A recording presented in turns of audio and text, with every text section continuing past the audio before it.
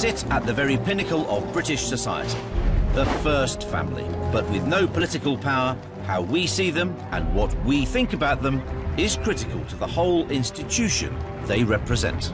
The royal family relies upon publicity and popularity as its oxygen for survival. I think they've got unbelievable privilege, and that comes at a cost. And the cost is, of course, they're always in this electronic goldfish bowl. Nothing can prepare you for what it's like to work for the royal family. They are the policy, they are the brand, they are flesh and blood. If the media were not interested in the royal family, the monarchy would be in serious trouble. And yet there was a time when that relationship went spectacularly wrong. So much so that Prince Charles needed the help of a spin doctor to rebuild his battered image. Charles knew virtually nothing about media relations. And now the younger royals, William, Harry and Kate, are locked in their own power struggle with the press. There were some paparazzi there, and they were shouting, "Slag, whore, bitch, look this way." They viewed the press as this unmanageable beast, trying to get into every aspect of their lives. Every single mobile phone has got a camera on it now. I don't believe there is any such thing as private life anymore. But for the heir to the throne, it's now not so much his private life as his personal views that are under the media microscope. This is a prince who has a voice, wants to continue to have a voice, maybe when he's king. But will Britain tolerate an outspoken monarch? I just don't know. As the Queen gets older, succession beckons and heirs stand in line. So public interest in the royal family will intensify, which means their relationship with the media, so often strained, really has never been more important. This is the story of a decades-long battle over personal privacy and public image between the first family and the fourth estate, the monarchy and the media.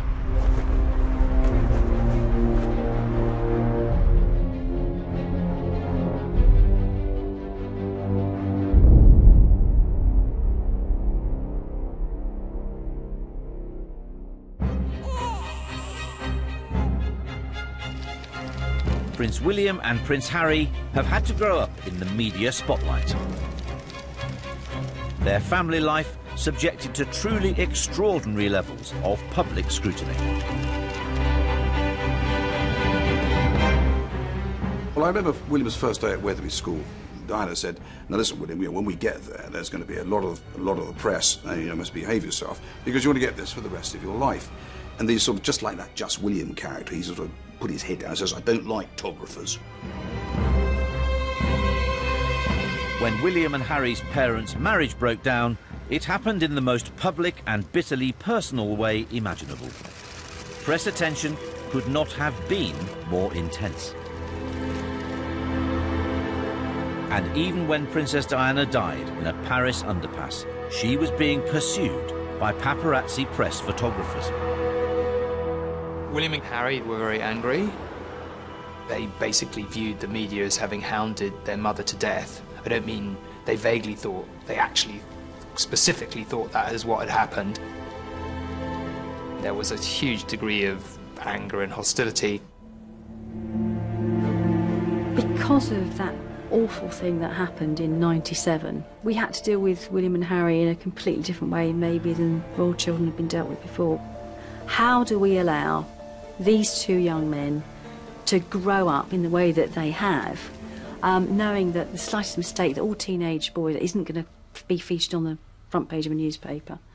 Do you think they might have been overprotected? Possibly. Certainly in the first couple of years after their mother died, but I think that was a normal human reaction. The media beast had been tamed by a series of deals which covered the princes whilst they were at school. But now William was about to turn 18, he would potentially be exposed for the first time to the unrestricted attentions of the press. He was due to embark on a gap year trip, the details of which had been kept secret. Good morning. When are you planning to leave? Quite soon. I can't really say, but it's soon. The question was, would the press play ball? Lord Wakeham, who had brokered the original school deal, proposed a solution. I said to him, my guess is there are 10 newspaper editors who know you're going to get the plan for you to go on a gap year. They don't know where you're going, and they are spending resources to try and find out. Somebody will find out. That newspaper editor has got an exclusive. It's a good bully for him. But I said, there's another 9 newspaper editors who all spent money trying to get this story, who will be pretty fed up with you. So what I suggest to you is to do a deal. And so another deal was done to cover Prince William's 10 weeks of volunteer work in a remote part of Chile. Accompanying a reluctant William for a short part of his trip would be just 1 journalist, 1 photographer and 1 TV cameraman. There was a very low level of expectation from both ITN and the Palace. This is William's time out. I don't think he was overly keen with the idea. We're expecting very little, so anything he gets a bonus. Basically, it's the same every day. It's porridge and muesli. Marigolds are now officially a fashion item. He was obviously enjoying himself there.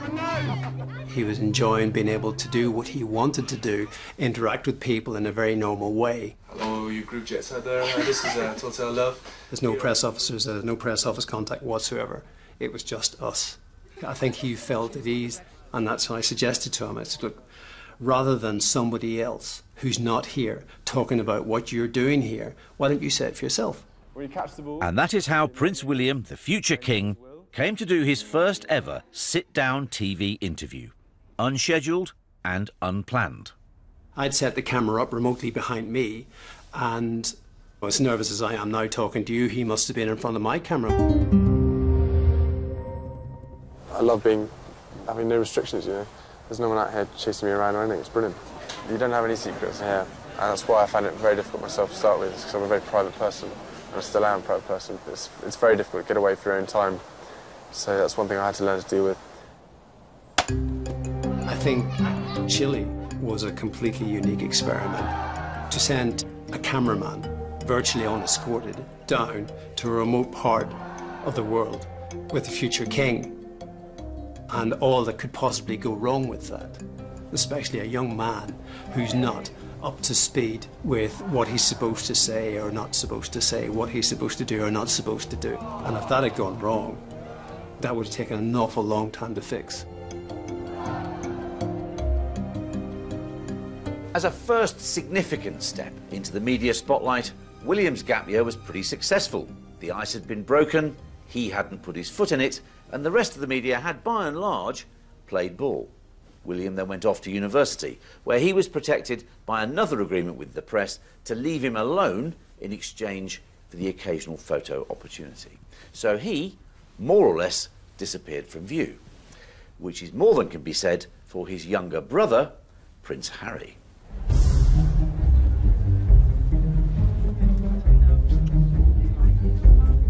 I knew him as a young boy. He was a bit of a rascal then, but a likeable rascal. School was a success for William, but not for Harry. He didn't really fit in very well at Eton. I'm not sure he was very happy there. You know, I think he was in a pretty bad place at the time. Harry had already got himself a bit of a reputation for misbehaving, and it was that narrative that stuck. In no time at all, the party prince was born.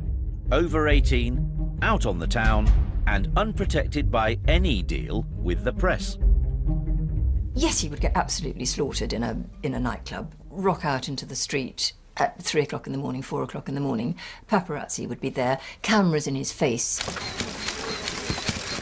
But you know, what would happen is the newspapers would have those shots from that one episode, and they would use them in that week's papers, but then they'd hang on to them and they'd chuck them into the paper a couple of weeks later, 3 weeks after that. So his behaviour is being exaggerated by the way the press Precisely. They'd already written the narrative about Harry. He was the wild child, he was off the rails, the complete antithesis of his goody two-shoes brother. At the end of the day, he was only a teenager, had lost his mum at a very early age, was rebelling. You know, he wasn't the only one. Prince William was getting drunk quite a lot himself. Nobody seemed to report about that. So there was an image of the good prince and the bad prince, and Harry got labelled the bad prince. If the problem was Harry, as one senior courtier said to me, the solution was the army. But that wouldn't happen until he was 20, which meant the Royal Press Office faced nearly 2 years of Prince Harry as fair game for a hungry press pack. And the man who would have to deal with that was Prince Charles's new Director of Communications at Clarence House, Paddy Harverson, ex of the Financial Times and recently arrived from Manchester United. He had an absolutely straight as a die attitude to public relations. He had no favourites. He made it very clear from the beginning that he was putting up with nothing. If the newspapers got it wrong, he would let them know. And it wasn't long before Harverson's no-nonsense approach would be tested, in the shape of a particularly hostile article about Prince Harry in the Daily Express, penned by the columnist and self-confessed Wednesday witch, Carol Sala. Do you think you were, with hindsight, in any sense unfair to him? I mean, it's pretty trenchant. Prince Harry is a national disgrace.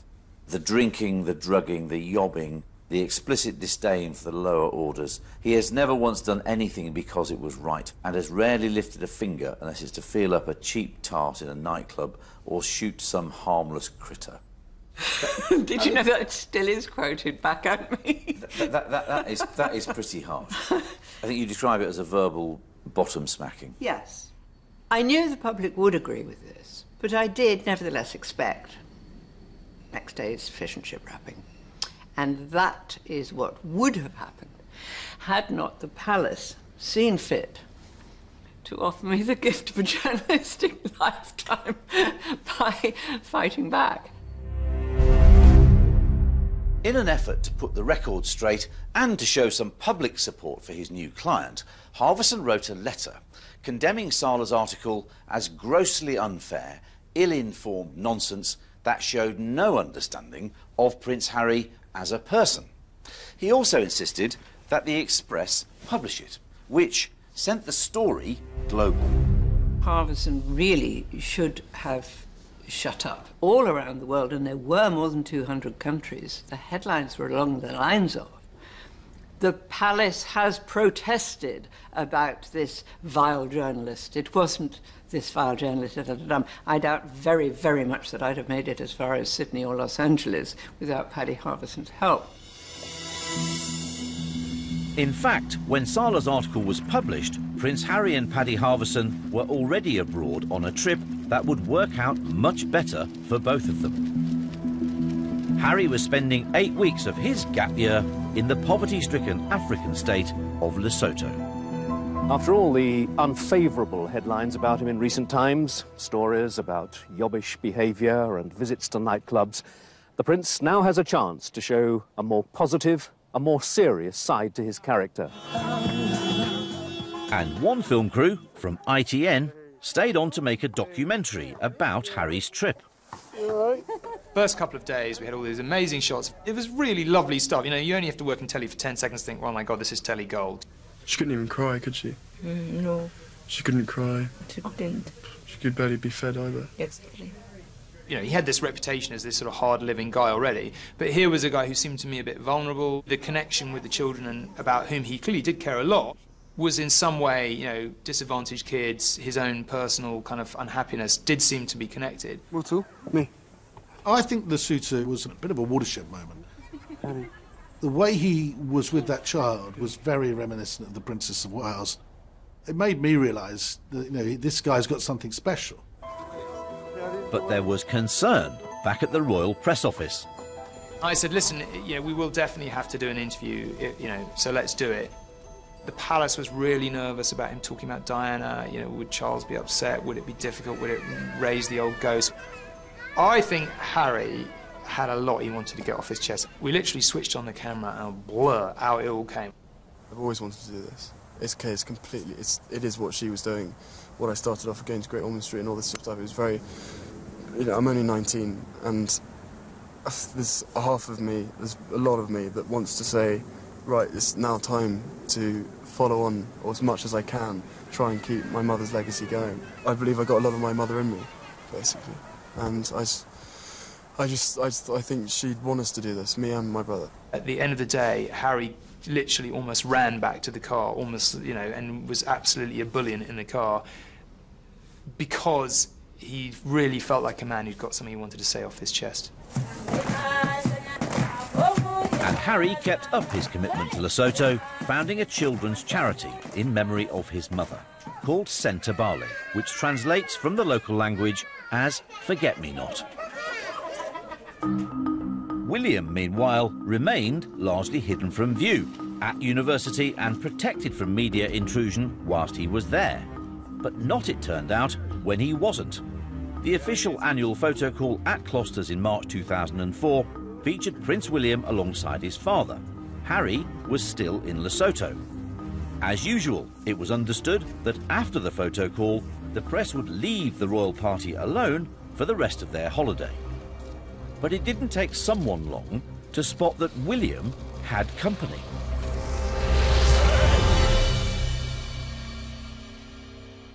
A French paparazzi photographed William and Catherine on the ski lift coming up together.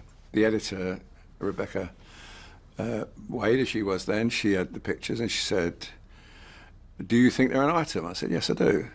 And she said, "Well, if we can prove that they're an item, we're running these pictures." By the end of that day, we stood it up that they were an item, and she ran the pictures. By using paparazzi photos, the Sun had breached its agreement with the palace to leave the princes alone to enjoy their holiday. Paddy Harvison's response was swift and firm. Paddy Harvison decided that, you know, we were to be punished, and I remember the editor getting a letter saying, "For the next 2 photo calls, you will not be invited." And the picture editor, sharp as a tack, said, "Get down to Buckingham Palace, do a picture outside," and I think it was our Arthur's band or something.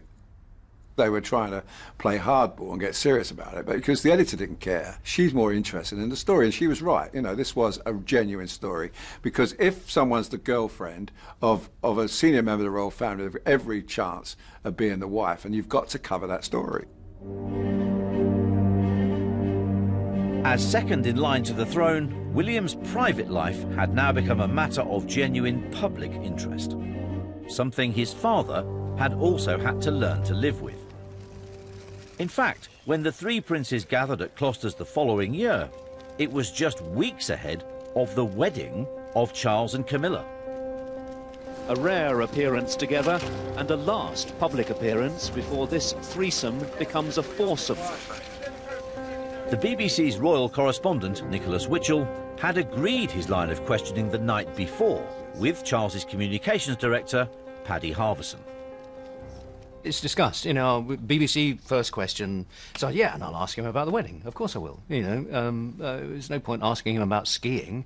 We're news journalists, and the news at the time was the upcoming wedding. Clarence House invited reporters to ask questions. The royal wedding was one of the agreed topics, and the BBC went first. And then old Ginger Top, you know, steps forward and asks what, on the face of it, was possibly a fairly underarm question. 8 days now to the wedding.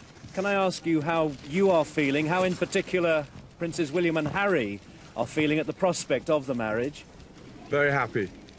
Very pleased. Be a good day. Prince Charles, how are you feeling? Well, it's a very nice thought, isn't it?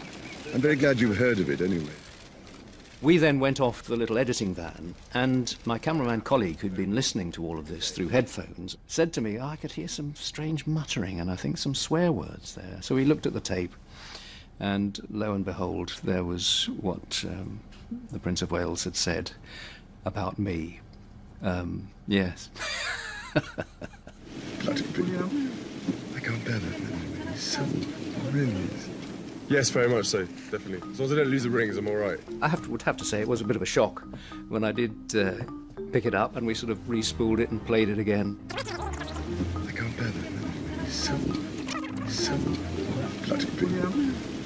And with that, it was over. What Clarence House had hoped would be a positive PR moment prior to Prince Charles's wedding had turned into something of a PR disaster. I think what really angered Charles was me saying, and can I ask you, and in particular, William and Harry? Because that was, I suspect, You know, we've never discussed it. I suspect that's what Charles took offence to, the idea of his sons being asked in his presence what they felt about his marriage to Camilla Parker Bowles. And of course William handled it very smoothly. He didn't give the answer that perhaps we'd been expecting, or that it was an opportunity lost. But it wasn't a problem. William handles those things very easily. Right. Okay. All right. Great. Thanks very much, guys. Very good. Thank you everyone for your help. That brief glimpse of what Prince Charles really felt that day in Closters might have been a little embarrassing. But what the Prince really thinks about more important, not to say more political matters, has the capacity to be much more troublesome, even raising questions about his role as the future head of state. Prince of Wales is said to regard himself as a political dissident who tries to influence opinion on some controversial issues. Those claims emerged on the opening day of a landmark case at the High Court. The case, heard in 2006, concerned a travel diary written by the Prince in 1997 at the handover of Hong Kong, which had been leaked to the press. In it, Charles had referred to China's leaders as appalling old waxworks. The reaction of Paddy Harbison and the palace was to sue the Mail on Sunday to prevent further publication. The palace knew that in addition to this journal we had 7 others, and they began a legal action for breach of confidence and breach of copyright.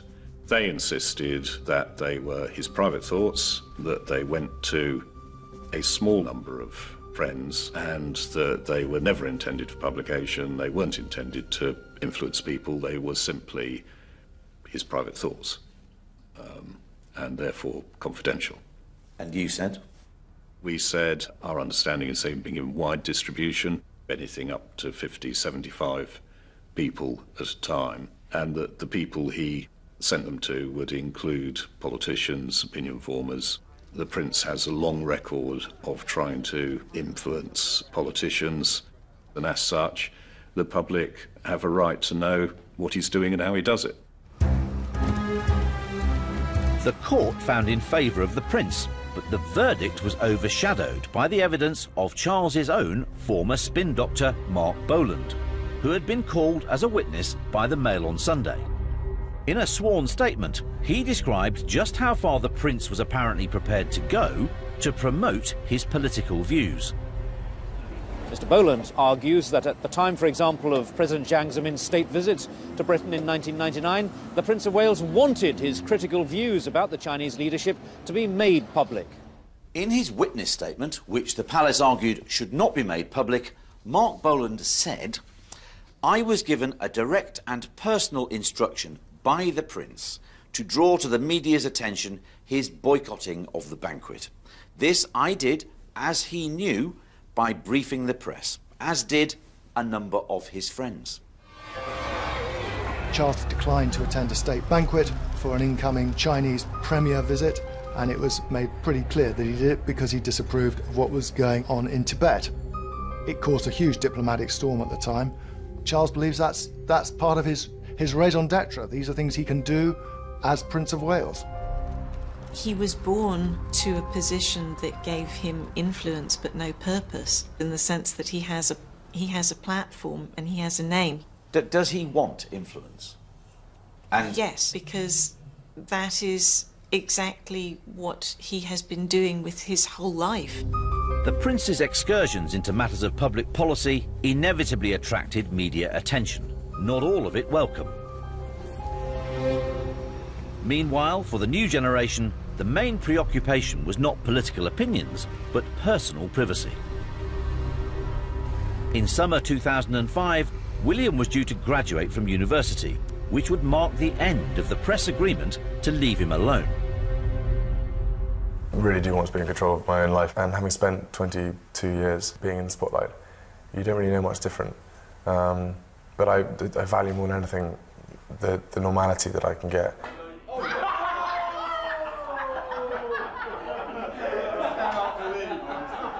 It's all about trust with William. He has a very tight circle of friends, and if anyone breaks that circle of trust, they're outside the circle. And William wanted to extend it, not just to his friends, but to the people who work for him. He had reason to believe that some of his father's staff, willingly or wittingly or unwittingly, had leaked information about him, which had appeared in the press, and he wanted to start, if you like, from a clean slate. The princes set up their own press operation separate from their father. But stories about William and Harry just kept on appearing. And it was one such, a throwaway tidbit in a gossip column, that kicked off what would become the most serious scandal to affect the British press since the death of Diana. It all started with that programme Tom Bradby made for ITV about Prince Harry's gap year trip to Lesotho. Harry's quite an enthusiastic home movie maker, and we'll leave it at that. Straight up through there. To help Bradby make his documentary, Prince Harry had lent him all the tapes he'd shot that year. 2 K's away from the... One day I was sitting at home, I spent, a couple of hours editing him a funny video set to music of the unbroadcastable sections of his gap year. And when I next saw William, he said, "Oh, I love that video you did for Harry." And I said, "Well, it's no skin off my nose, I'll spin it if you want, I'll do one for you." And he said, "Yeah, that would be, do you know what, that would be really great. Any chance you have an hour on Monday night?" I said, "Yeah, fine. Could you please tell Helen Asprey to leave my name on the gate?" So this was from memory, it was sometime on a Saturday afternoon. So I didn't tell anyone about that, and there it was in the news of the world the next morning. Anyone reading the story might have presumed it was a leak from one of the prince's inner circle, but the two people directly involved knew differently. William said to me, I know totally it wasn't you, but that is a bit weird, isn't it? How the hell did that get out? And I said, well, listen, when I first became royal correspondent, I was told that, reporters quite regularly listened into each other's voice messages. I would be amazed if they're not still doing it. So if you left messages, and he said, well, yeah, funnily enough, I did. Well, I left a message with Helen. Alerted by William's suspicions, the police began an investigation and 9 months later made their first arrests. It was the start of what became the phone hacking scandal. So when it became clear that they had been hacked, and they were being hacked quite routinely, yeah, what was the reaction? I mean, my primary memory of that conversation with William was that it was like a light went on in his eyes, like, oh, yeah, okay, oh, God, it all makes sense, I think there was a very substantial degree of relief in that at last they could explain, They'd mistrusted so many people in their circle over so many years. They'd had all these tests trying to catch people out, not their closest friends, but sort of people on the periphery, repeatedly trying to kind of work out who the hell was telling this stuff. And suddenly, well, there it all was. What were initially dismissed as the actions of one rogue reporter were eventually exposed as being widespread at the news of the world, and now we know, going on elsewhere too. Phone hacking would in time prove to be a watershed for Britain's entire press establishment, and one which would shift the balance of power decisively in the royals' favour. For the moment, though, it did look very much like business as usual.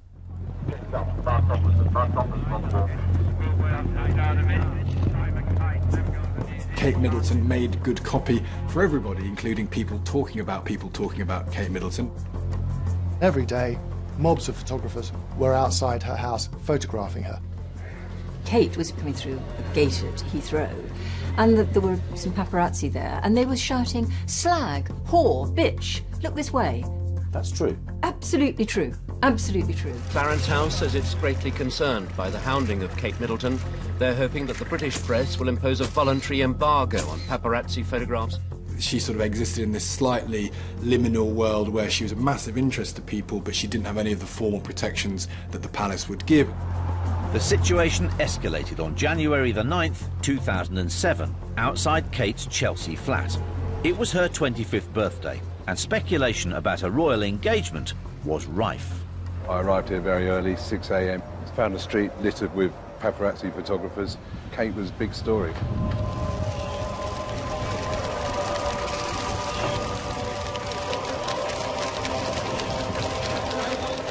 There had been an agreement amongst the photographers and the broadcasters to stay this side of the street. Unfortunately, the pack broke.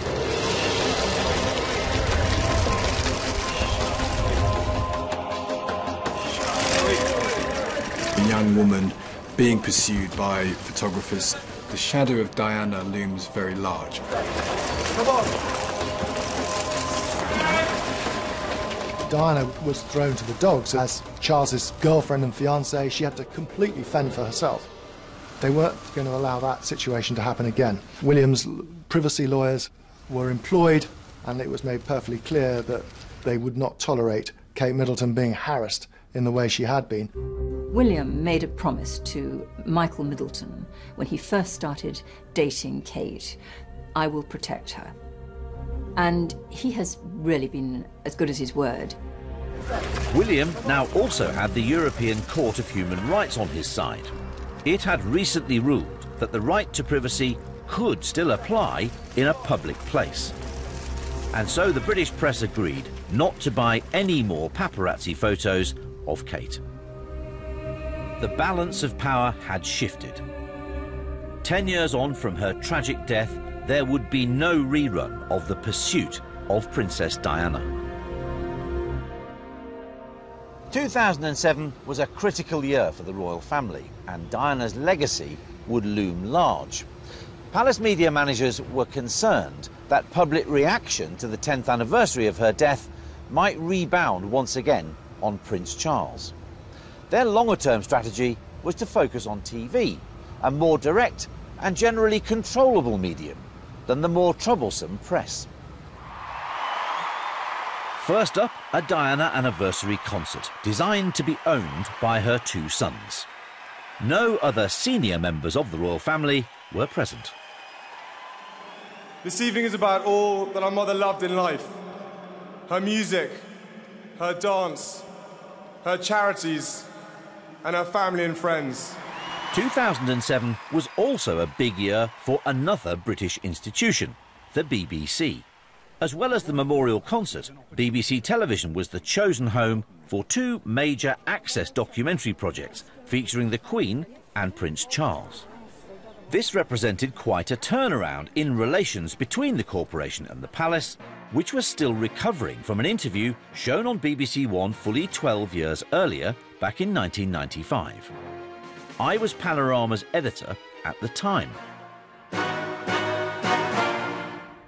Do you think you'll ever be Queen? No, I don't. No. Why do you think that? I'd like to be a queen of people's hearts, in people's hearts. But I don't see myself being queen of this country. Royal liaison is a post within the BBC. During the time that I had been in that role, relations had always been extremely good. The system was working well. But when something of the nature of that particular documentary came along, it was evident that this was a fracture. This was a different area. This was revelatory in a sense that previous celebratory documentaries about the monarchy had been. This was not. Most serious of all was Diana's verdict on the critical issue of Prince Charles and succession. Do you think he would wish to be king?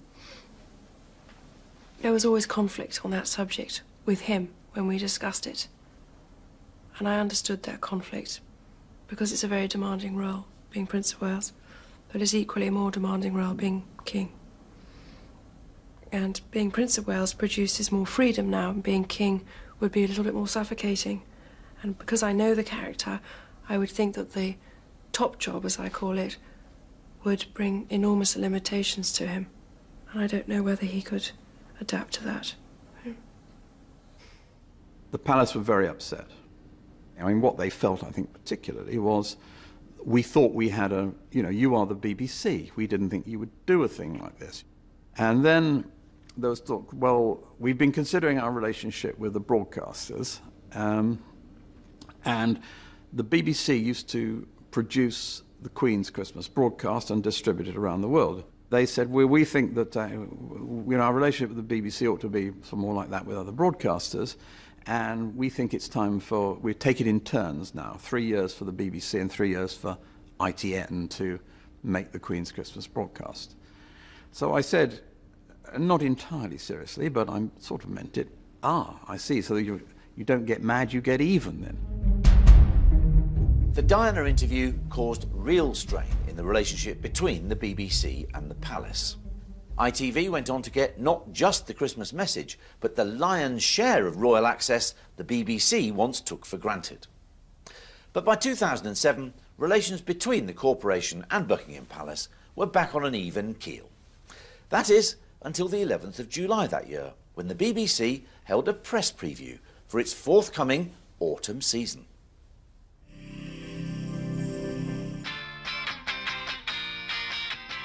The highlight was a trailer for a 5-part documentary series then titled A Year with the Queen.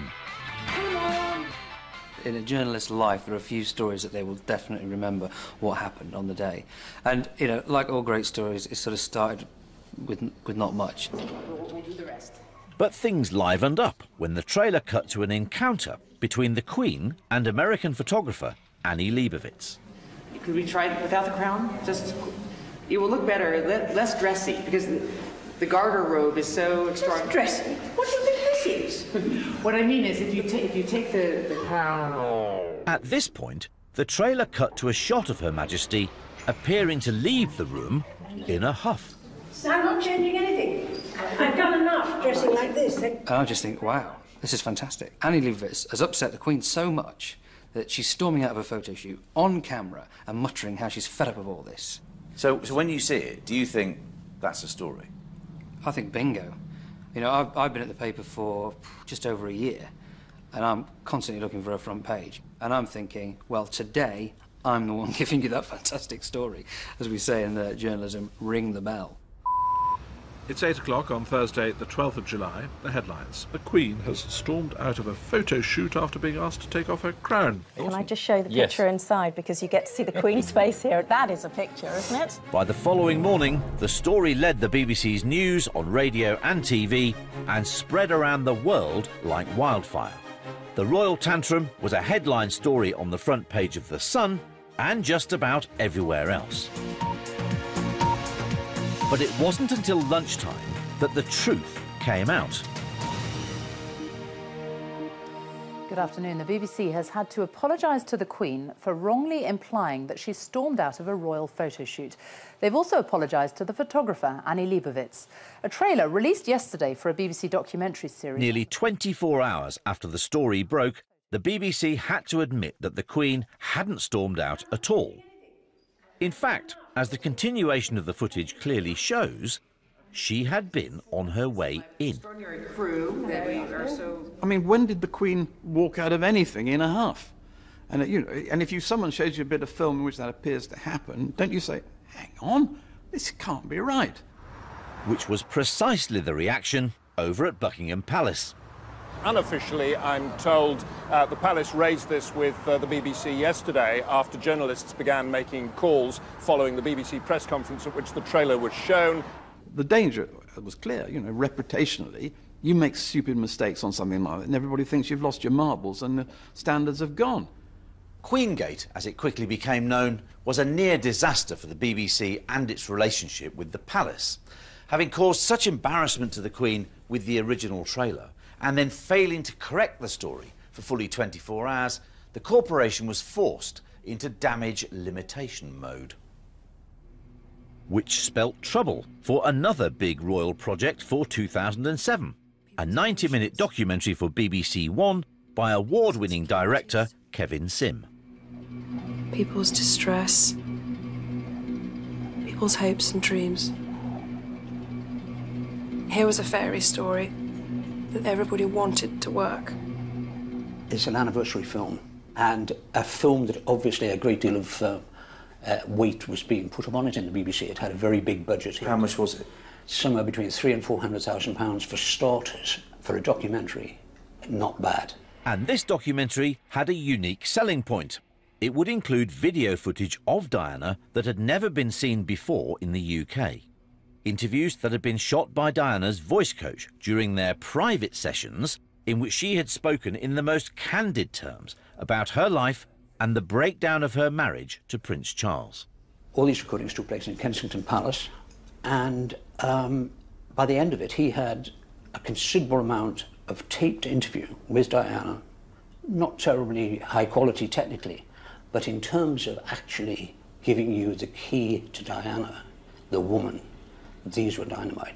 So, you got access to these tapes? Yeah. How much did that cost? We paid £70,000 for the use of those tapes.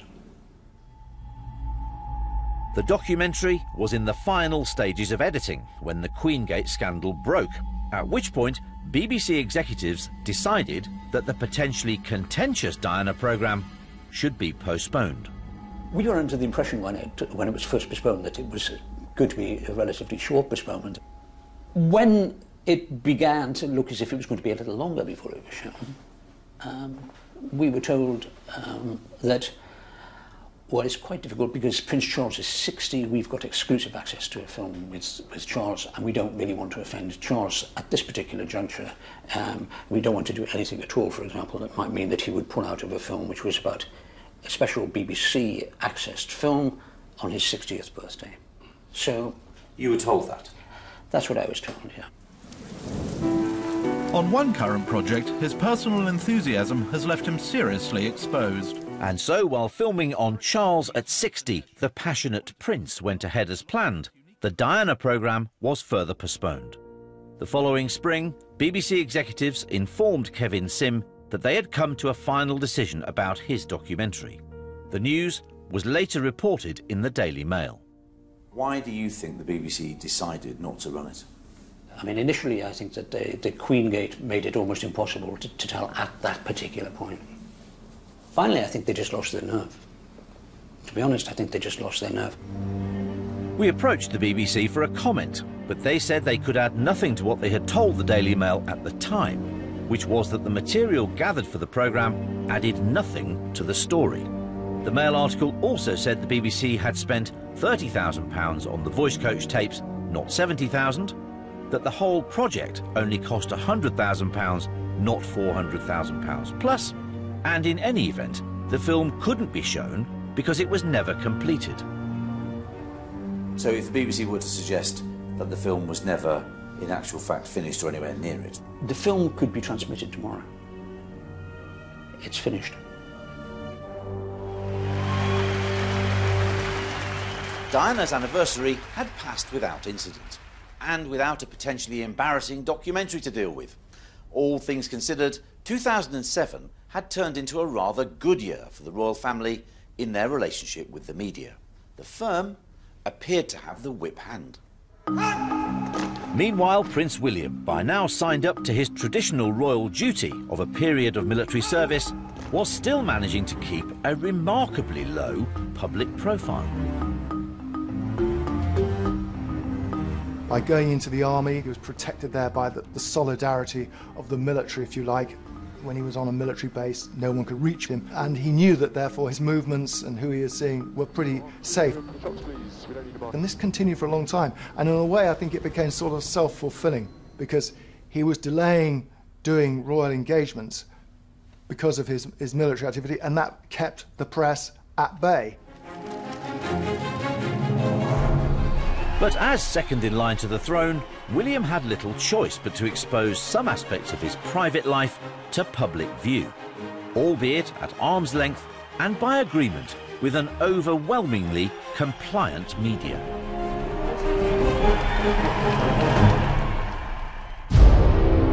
All the more compliant as the press was about to find itself back in the dock, literally. The phone hacking scandal had finally gone critical, and the government had set up a wide-ranging inquiry to look into the culture, practices and ethics of the press, to be chaired by a senior judge, Lord Justice Leveson, which meant that the papers were very much on their best behaviour. But in the brave new world of the internet and the smartphone, no amount of protection from press intrusion will save you, if that is, you choose to invade your own privacy. August 2012, The party prince and friends had been enjoying a summer break in Las Vegas when they ran into a hen party. What started as hijinks in the swimming pool ended up as a game of strip billiards in Harry's hotel room, all captured on a handy camera phone. The pictures could be seen by anyone, anywhere in the world, at the click of a mouse. But the British press were wary. They'd all received letters from the Queen's solicitors, Harbottle and Lewis, reminding them of their obligation not to invade Harry's privacy. The pictures were sent in overnight from the States. First thought is, wow. The second thought is, can we? It became pretty clear in the first 24 hours that nobody in the UK was going to publish. You've got to remember this was sort of almost immediately post-Levison. There was a pretty febrile atmosphere. And we were already in the world where we were thinking twice or three times. Levison has probably caused us to think the fourth time as well before doing things. So what did you make of the arguments that Harbottle and Lewis made about Prince Harry's privacy? Well, he's gone to a hotel room, he's invited strangers up there, he has breached his own privacy pretty much by doing that, and that ultimately became our view. Our headline was, here it is, here's the pictures you've already seen on the internet. So there was an element of, you know, this is ridiculous. The vast majority of people had already seen them. Is it right that print products should therefore not print them? I don't think it is. Once again, Harry had made the headlines for all the wrong reasons, and a tour of duty with his regiment in Afghanistan provided welcome respite. I don't believe there is any such thing as private life anymore. I'm not going to sit here and whinge. Everyone knows about Twitter and the internet and stuff like that. Every single mobile phone has got a camera on it now. You can't move an inch without someone judging you. It's an unstoppable force. And then in September 2012, just a few weeks after Harry's adventures in Vegas, the unstoppable force popped up again, this time from abroad, when a French magazine, Closer, printed long-lens paparazzi photos of a sunbathing Duchess of Cambridge topless. The result? Angry complaints from Kensington Palace and an injunction preventing further publication. But the old rules no longer apply. Once again, the pictures are out there on the internet. On the face of it, the Kate topless photos were a classic piece of paparazzi intrusion, and indeed the perpetrators are still awaiting trial in France. Trouble is, the new media genie is well and truly out of the bottle. Back in the world of controlled public events and traditional media, William, Kate and baby George are on their first major public engagement, last year's official visit to Australia and New Zealand. At first sight, it looks like William's people have got things pretty buttoned up. A series of carefully orchestrated and minutely controlled events are going very much to plan. Okay, everyone just so you know, so there's where the set of stairs is here. But on the ground, relations with some of the media are showing distinct signs of strain. On the Corso, which is elevated, so you either choose to go on the Corso or on the sand. So you need to choose up or down and then stay. And for hard-pressed UK reporters, it is proving difficult to make a news story out of what is essentially an extended photo opportunity. These are the first people I've ever covered, ever, who will not speak to me at all. And more than that, the people who represent them will brief me about their movements, about where I can go and where I stand, but they won't tell me anything about what these people think. Now that's weird. We play by their rules. Should we do that?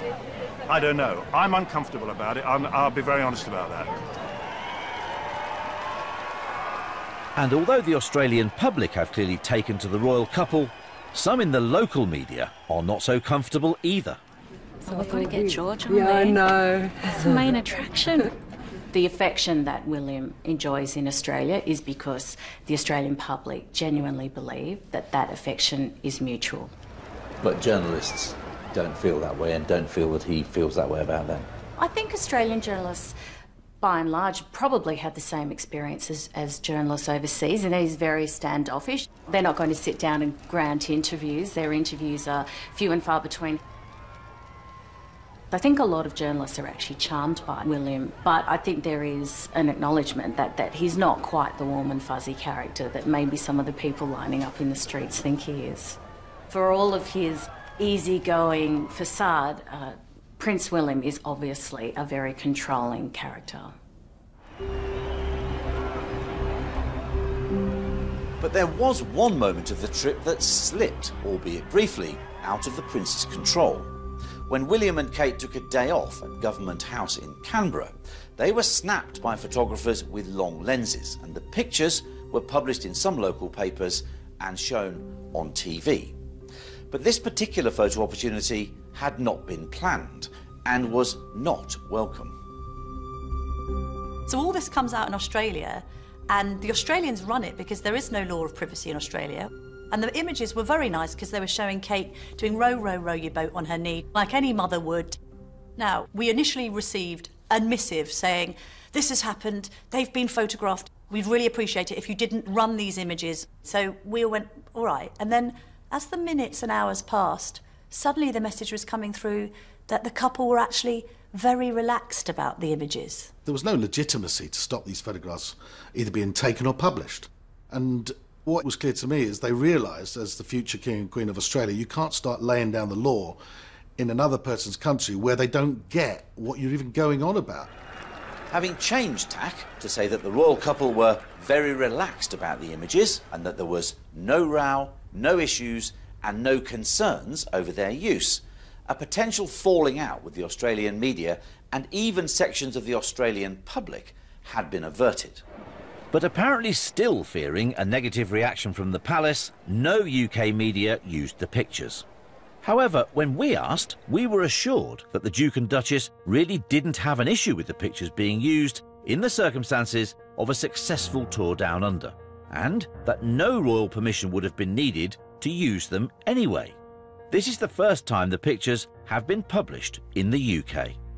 I do countless interviews to Australia, to America, where they just don't understand why this self-censorship is going on in the UK.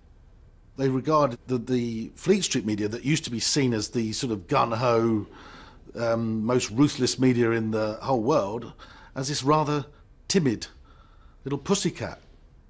Pussycats may be, but on the face of it, still not people William would choose to engage with. Nevertheless, the media remains vital to the monarchy's public image and thereby its long-term future. I think there's concern in the wider royal household about William's insularity, if you like, and the way he's excluding the media in many ways. He doesn't want to interact with the press and broadcasters in the way that his father has done over the years. I think there is a concern that if this were to increase and to continue over the years to come, and it could be a problem for the royal family because, you know, we need to know. We feed off them and they feed off our affection for them, and it's a two-way street. William's innate hostility to the press, which now people would sympathise with, that could rebound at a later date. You occasionally see photos of him where there's a kind of rictus of dislike on his face. You know that the dislike is created by the photographers and the press surrounding him, but the problem is for him that can just end up looking like somebody sort of haughty and entitled. And I think if he doesn't play along a little bit more, he may actually find there's a backlash that grows against him.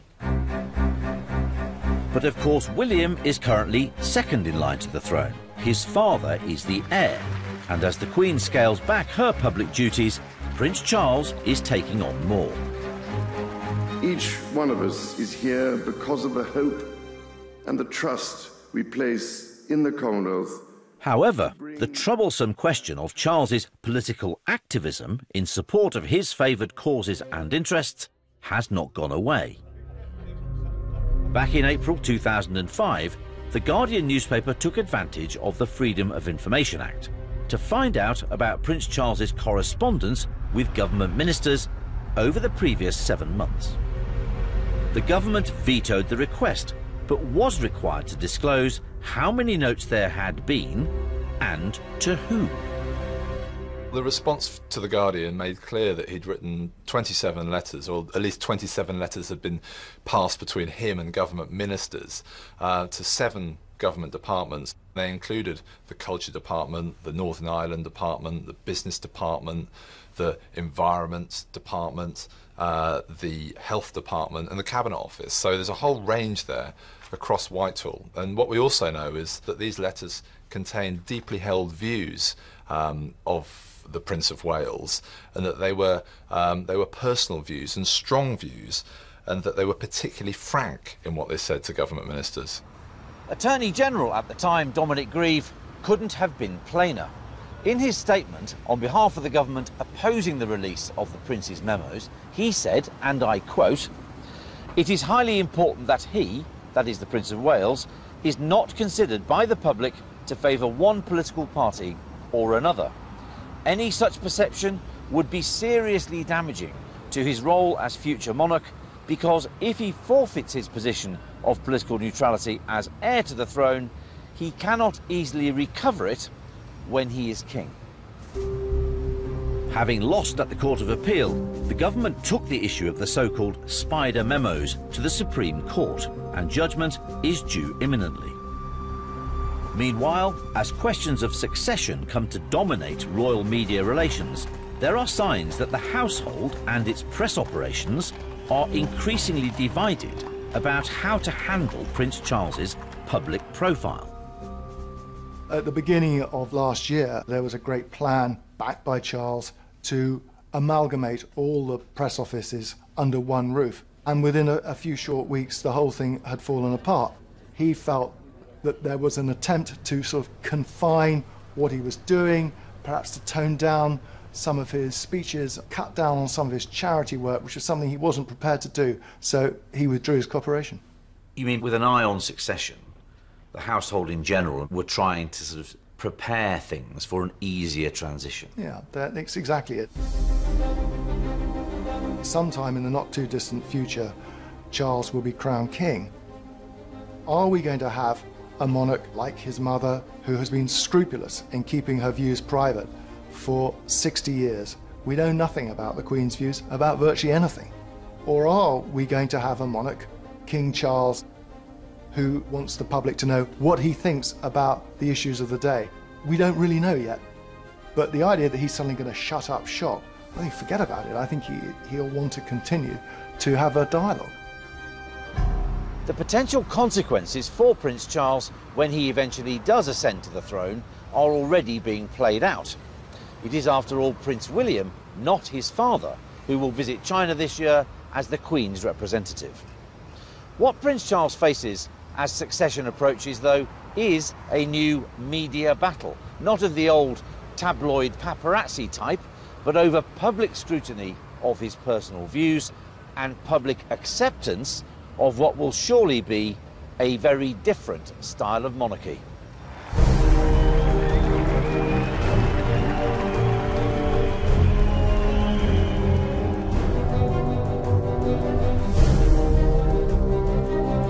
A vision of heaven and a pudding so tasty it has to be eaten at breakfast. Italy Unpacked tomorrow night at 9.